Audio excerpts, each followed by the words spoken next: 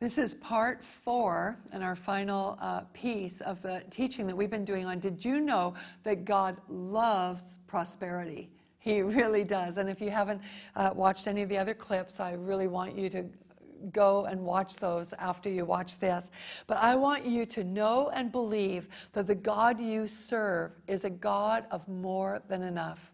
Jesus didn't say, I came that you might have life and have it in its restraint and in its lack and you know, in its grueling effects and in its, you know, doesn't that sound terrible? He said, no, I've come that you might have life and having it in abundance or fullness or prosperity. That's what he has for you.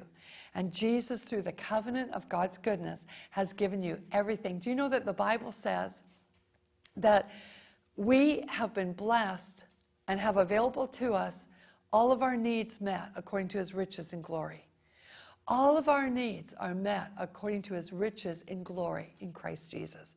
The word glory means splendor and copiousness and bigness. And, you know, it's like the glamour and the abundance, the extravagance of God. That's what the glory is. It's like the riches, the richness, the wealth of heaven. And he has given that to us in Christ Jesus. But even though these things have been given, even in Deuteronomy 8:18, which is a promise that God has given us for this year, he says he's giving us the power to make wealth or to create wealth. More than enough. It can come to us and all the wisdom that goes with it. But it has to be received by faith. It says all the blessings in the Word, all the promises of God are yes and amen to us. It says in Ephesians 1, verse 3, that God has blessed us with every spiritual blessing in the heavenly places in Christ. It teaches us in 2 Peter chapter 1, it says that every promise is ours, that we can live by the exceeding great precious promises of the Lord. That the righteous, the God-fearing person lives by these promises and escapes the world and its corruption that is full of lust by living by the promises.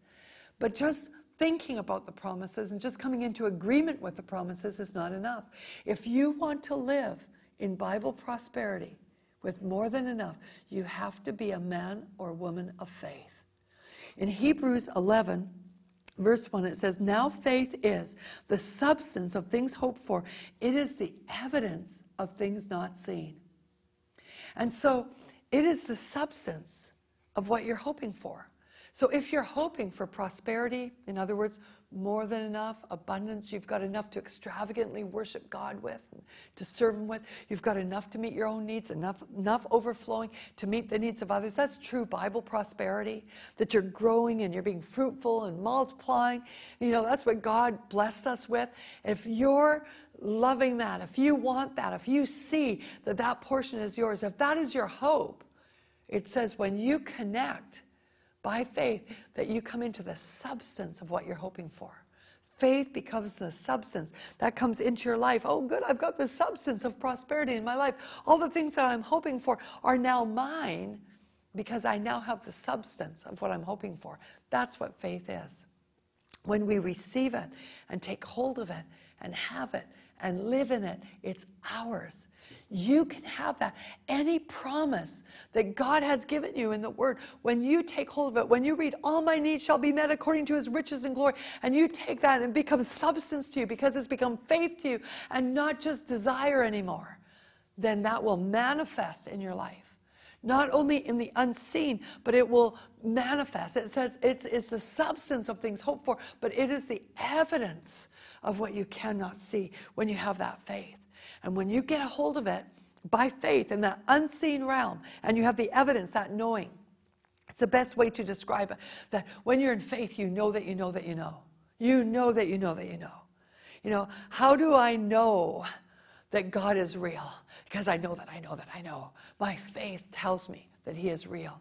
When you believe a promise that he gives you, for example, all of your needs are met according to his riches in glory by Christ Jesus. When you come to a place, I know that I know that I know. My God meets all my needs. All my needs. None of my needs are going to be left unmet because my God meets all my needs. He's a miracle working God. When you know that you know that you know that you know, I know that my God will provide for me no matter what. The whole earth could be in drought, but my God will provide for me. Why? Because I believe the promises and I live by the promises of God. My faith tells me that I have the substance of what is a reality in this word. I have the substance of this promise. I have the evidence of what I cannot see. And when I get a hold of that, it will manifest. Didn't it to Abraham, to Isaac, to Jacob? When they were in the tight squeezes, didn't God come through in the midst of famine and drought for them? Hallelujah. It doesn't matter what we're doing, where we're living, what era we're in, what the economic status is around us. We will do well when we believe the promise of God by faith. If we are going to lay hold of the essence and the substance and the promise of prosperity, the blessing of heaven, the blessing of God over our life, that we live in that in a perpetual way from one degree of glory to another,